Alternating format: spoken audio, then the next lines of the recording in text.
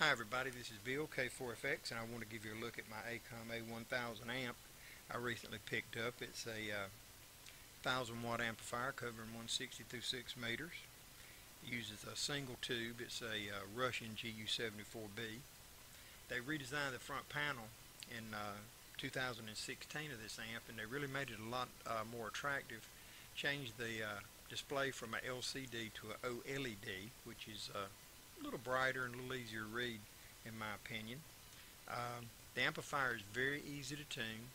It monitors just about every parameter you could think of in an amplifier: drive input power, DC input power, exhaust temperature, um, everything you could imagine. Antenna SWR, it's just covers them all.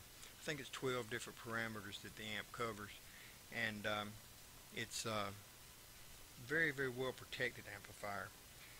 It'll work into a 3-to-1 SWR without complaints, and in fact on some bands it'll go higher than that according to Acom. I do like the input SWR on the Tetrode. With the 50 ohm input, it's flat from 160 to 6 meters. You don't have to worry about sharing tuned inputs on 17 and 15 or 12 and 10 like you do with a lot of cathode driven amplifiers. So it's very nice in that respect with the solid state radios.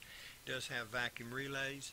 The antenna changeover system is excellent. The relay in the Acom 7300 is much louder than the relays in the amplifier, and I do enjoy working QSK. I am a CW operator from way back, but it's very good in that regard.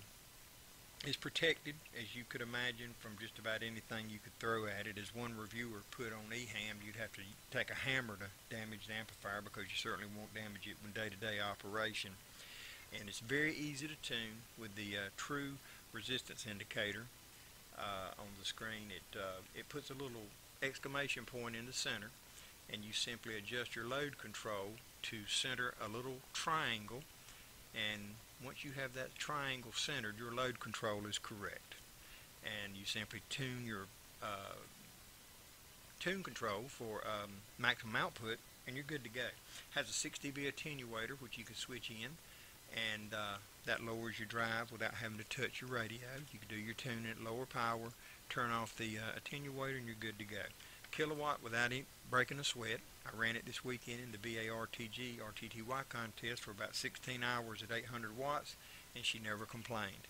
This one does have the external optional cooling fan, which assists with the airflow up through the tube, and I would recommend that if you operate the digital modes. Great amp.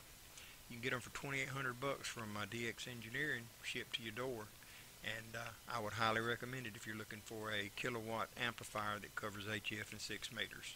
Thanks for watching. This is K4 Fox X-Ray. Click subscribe for more ham related videos coming up in the future. 73.